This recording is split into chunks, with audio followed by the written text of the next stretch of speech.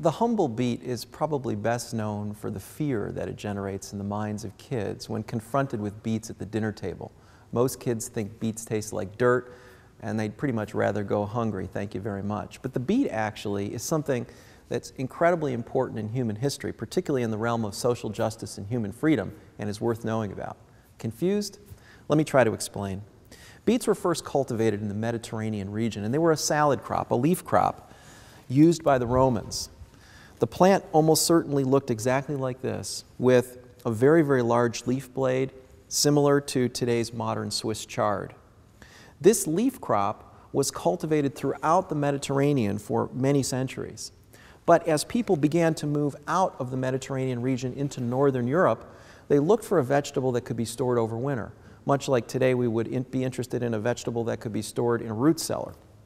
And selection during many centuries resulted in a plant that became the modern table beet. Table beets have a swollen root. That swollen root comes from photosynthate produced in these leaves, which look very much like the Swiss chard leaves but are slightly reduced in size, that is shunted down into this root.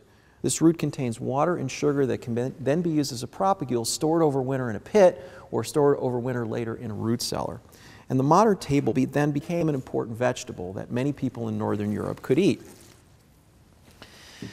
It did have a certain amount of sweetness to it, a certain amount of sucrose in that root, but it was not very sweet, and it was consistent with what we would think of for many vegetables today. In fact, if you were interested in a source of sweetness at that time in human history, about the only product you could have used was honey.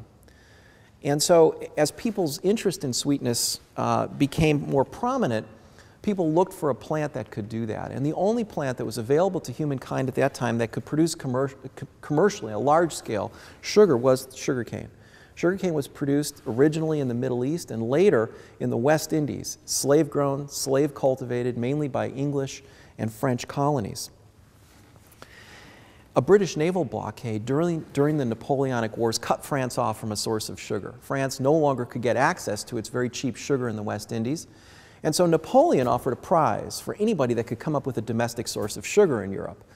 People tried potato, people tried turnip, but eventually selection in beet for higher levels of sucrose resulted in a plant in the 18th century called the modern sugar beet, a very large brown root that was filled with sucrose.